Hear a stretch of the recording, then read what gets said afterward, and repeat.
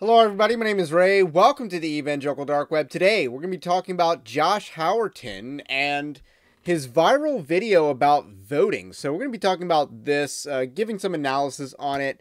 And this is a weird instance where I'm talking about Josh Howerton. I don't talk about him a whole lot. I've maybe written one article about him, and it was somewhat favorable. But the problem with Josh Howerton is he's a woke pastor, and yet he's saying something based. So it's kind of a strange story that I want to highlight for that reason. I'll get into why I say he's a woke pastor in a second. But first, I want to let you know Evangelical Dark Web is a Christian news gathering and commentary ministry. You can support our work over to evangelicaldarkweb.org/join. That's our Patreon-like system. We built our own because Patreon censors a lot of political content. So we want to kind of avoid that. We also have Winning, Not Winsome, 10 Commandments of Spiritual Warfare. And then we have a free newsletter. All this is linked in the description below. But the least you can do is like this video, subscribe to the channel, to the podcast, if you are new. So with that said, let's just give a quick introduction to Josh Howerton. He's a pastor of Lake Point Church. And this is a weird church. Like, they don't have a statement of faith. They don't have their leadership mentioned on their website, at least not readily navigable. I could maybe toy around with the URL and find an old page that's not deleted. But they don't. This is a terrible church website for a multi-campus megachurch. Like, it's really not trying to attract serious believers to this church. Just something to note about the marketing of this church. I don't typically see churches with that. And then this is the extent of the church's history that it tells you, which that's really scant as far as details go. Another thing to note about Lake Point Church is, they're theologically liberal. They believe in female pastors, which is my threshold for being theologically liberal. Like, if you support tearing out, 1 Timothy 2, you're a liberal church. You've already crossed into theological liberalism. It's just a matter of how liberal are you? And that's a very good question to ask with Josh Howerton. How liberal is he? He already supports female pastors. This church has a lot of female pastors preach at it.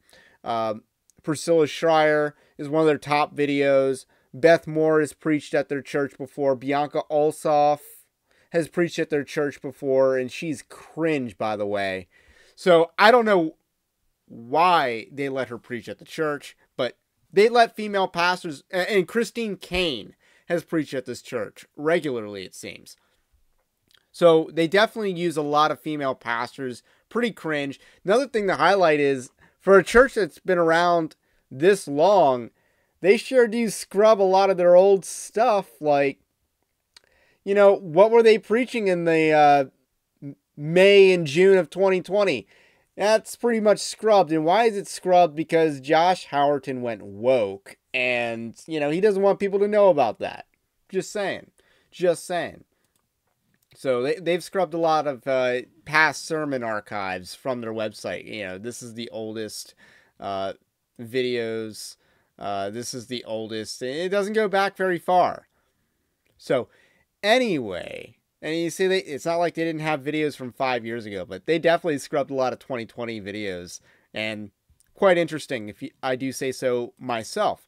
So with that said, there's this clip that's going around from this recent sermon that he gave, and I think he's kind of remarked and joked about, well, I'm glad they're not going after me for jokes this time. They're actually going after me for what I'm saying in the sermon, because people have tried to struggle session Josh Howerton, and you know what, he kind of set him, his church is a liberal church, female pastors, very feminized. So they've kind of set themselves up for struggle sessions, along any sort of, joking about marriage with the sex-hating feminists. That's my understanding of the recent controversies, if you want to call them that, with Josh Howerton. Now, this has engendered some controversies, so let's dive in. If godly pastors won't lead their churches, Satan will be happy to. Now, let's apply this to this third institution, the institution of the state. Let me make something, what I hope is obvious to us. if godly people won't lead their nation through voting, if godly people won't lead their nation, godless people will. God, the only people that are left become godless people. This is what the book of Proverbs means when it says this: when the righteous are in authority, the people rejoice, but when the wicked rule, people groan. Things. So, just to let you know, this is not one continuous clip. There are, splices and stuff like that. I didn't make this, but I do believe that this is a fair representative sample of the relevant content to discuss in its full context as well. That being said, he's teaching sphere sovereignty, and you love to see that. And then he ended it by talking about, hey, we want good rulers in power, It almost sounds like he wants a Christian prince, or he believes that a Christian prince is an ideal. It's almost like Josh Howerton is, a Christian nationalist, maybe. Mature Christians do not vote on superficial things. They don't vote on vibes. They don't vote on looks. We shouldn't vote on, he's got the same skin color as me, or she'd be the first woman president, or I've always wanted an orange leader. We don't vote based on whether they give us, they had a delayed reaction around the room. It kind of, we don't vote based on whether they give us the warm fuzzies. Why? Because a vote is not a Valentine. So some people, what Christians are doing right now is they'll look at these two candidates and they'll look at them and go, oh, well, I don't like their personality. Hey guys, can I say something? Personalities come and go, policies last a long time. Personalities come and go, policies last a long time. So that part is excellent. That part is really good. The idea that we should not vote based on mean tweets, we should vote based on policy, that is money right there. No cap, based, excellent job right there. Because there are so many evangelicals, and this was kind of the thing back in 2020, we were memeing about this. When Joe Biden took over, we were memeing about how, yeah, the economy sucks, but at least we don't have mean tweets anymore. Or, yeah, the Afghanistan withdrawal was a disaster, but no more mean tweets. No more mean tweets was a meme back in 2021. And that is what he's commenting on. That is the context for the words which he is speaking. Because, he's not preaching this generically. He's not preaching this in a vacuum. He's preaching this based on a very specific context of Donald Trump and Kamala Harris. And that's the context that he's preaching, and he's not mincing words about it, but he's not really naming the candidates either. But he's clearly giving the evangelical audience permission to vote for Trump as though they needed it. But in any case, he's saying, yeah, you shouldn't vote for superficial issues, you should vote for policy. And that's how grown-ups speak. That's how grown-ups vote. The problem in this country, in many ways, is that we don't. We let a lot of superficial people vote, and we have very dumb politics as a result. Let me just say this: don't vote for who you like most. Vote for who will lead best, because a vote is not a Valentine. Okay. Number two, a ballot box is not a mailbox for you to send a message. Hey guys, okay, there's no point in sending a message if nobody is reading it. There's no point in doing that. Let's be very honest. The only thing that people read on election day is who won. That's the only thing people read. So the goal isn't to make a point. The goal is to make a difference. Don't waste your chance to make a difference trying to make a point that nobody gets. Don't do that, okay? Now, number three, a selection. So this is a good point as well. I do want to just disclose some personal decisions that I've made. So one thing that I've decided to do, I live in Maryland. I am not voting for Larry Hogan. I just want to be very clear about that. I'm not voting for Larry Hogan. I think he's a terrible human being. He was terrible during lockdowns. And he's running on being pro-abortion. Like, he's a Republican actively running on how pro-abortion he is. And then mostly it's just negative ads and stuff like that because he can't run on his record without hemorrhaging his own Republican base. So anyway, when he says that a ballot is not a mail, message, and voting is not a mailbox and stuff like that, yeah, I believe that if Larry Hogan becomes a senator, that's going to be worse for the nation than better. Like, I got to do my part as a Republican and not send Larry Hogan to the Senate, where he can be a Republican on a national stage, left-wing virtue signaling, and then giving us no meaningful policy results. There's not a single issue of meaning that I agree with Larry Hogan on. There's no way he's going to be staunch on illegal immigration. He's already pro-abortion. This dude signed a law that allows schools to transgender children and not tell the parents. He signed it. They didn't override his veto. So there's no meaningful, and he's not going to vote for base Supreme Court justices. Let's be real.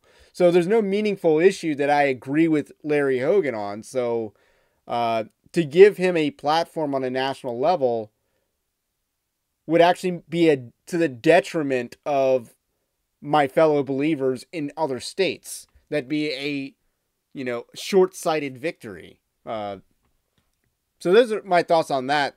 So basically I agree with him. And I'm actually somewhat applying it, but not in the same way that he's suggesting. So those are my thoughts on that.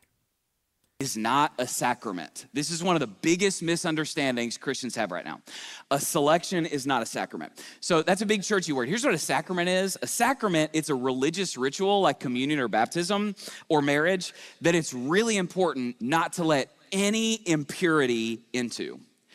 And like I said, what Christians are doing right now is they're looking at our current candidates, and if you have any eyes open, and I'm just gonna say this, I need to be honest with you, any Christian that's got a Bible open and their eyes open and their brain working ought to be looking at both of the candidates we're looking at and going, man, I see some flaws in both things I got in front of me, okay? And what Christians are doing is they're going, well, I just can't vote because there's no candidate I can fully support. And what they're doing is they're thinking that their selection is a sacrament, that somebody's got to be totally pure for them to be able to vote for them. Can I just point this out? I'll only vote for somebody if I can fully support everything about them. Guys, you don't do that with any other choice in your life. The reason you come to this church, you might come to this church and be like, I like the preaching, but the music's a little loud. Or more, probably more likely, I like the music, but the preacher's a little annoying. I never know what he's gonna say. Jesus is not on the ballot, guys. Get over it. Jesus is not on the ballot. Get over it, okay? So, and now, and this is, let me go a layer deeper with this. This next part of the sermon, I need to teach you about this. It might be the most important part of the sermon. So here's how you need to think about leaders. In the Bible, there's 3. So I want to pause right there because he's going on to a different section and we're flipping clips here. I thought that this is a pretty salient point. A lot of people view Trump as, not good enough, I understand that there's definitely some instances where, hey, you believe he screwed us over and, what he did was unforgivable. I completely respect that. I get that. Or, you think he's, betrayed the cause or whatever. But there's also a number of people that, his background and character were somehow beyond the pale, but they also voted for Mitt Romney and John McCain, who lacked character, integrity, and decent policies, like any decent policies. So there's a level of hypocrisy there. And when he says that you don't choose perfection in any other decision that you don't demand perfection in any other decision that you make, and then you all of a sudden start demanding it for president, he makes a very good point. So that was good too. Types of leaders. He tolerated some forms of idol worship in his nation. He let golden calves be worshiped in Israel. He let this happen, okay? So these 3 types of leaders exist: Josiah's, Ahab's, and Jezebel's, and Jehu's. Now, let me say 2 things on this. Number 1, don't treat a Jehu like a Josiah. Do not ignore imperfections. Don't do that. But number 2, We all want a King Josiah. But sometimes God uses a flawed leader for good purposes. And when you don't have the option of voting for a Josiah and your choice is between Ahab and Jezebel and Jehu, that choice is very obvious because a flawed leader used to do some good things is better than suffering under wicked leaders. It's better, okay? So we need to, now here's the question, okay? Here's the next question. So if that's what voting's not, what is voting? And I want you to see this.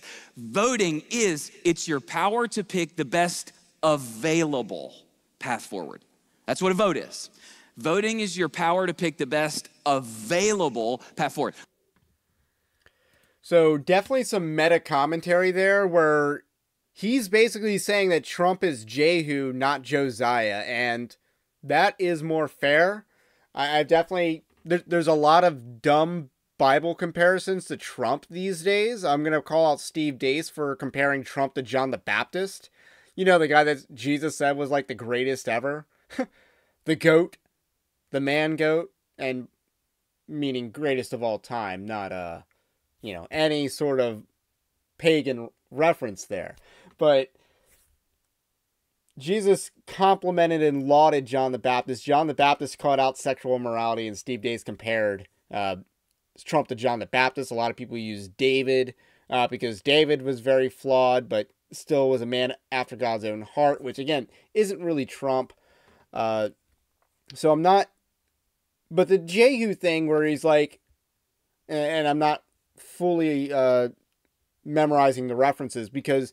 The way that the Bible judges kings, especially once you get past David, Saul, and Solomon, after that, it basically says they did what was good in the sight of the Lord or they did what was evil in the sight of the Lord. And the next sentence, if it's not how long they reigned and when they took over, it is, what did they do with the idols?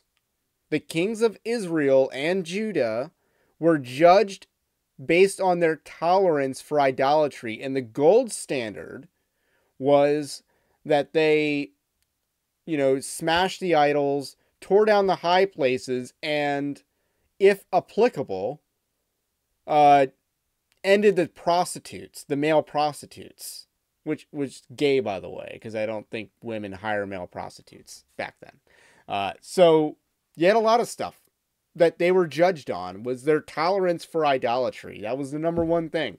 So when people say that the government shouldn't, the government should tolerate all religions publicly, it's like, nah, the Bible doesn't say that. The Bible actually opposes that.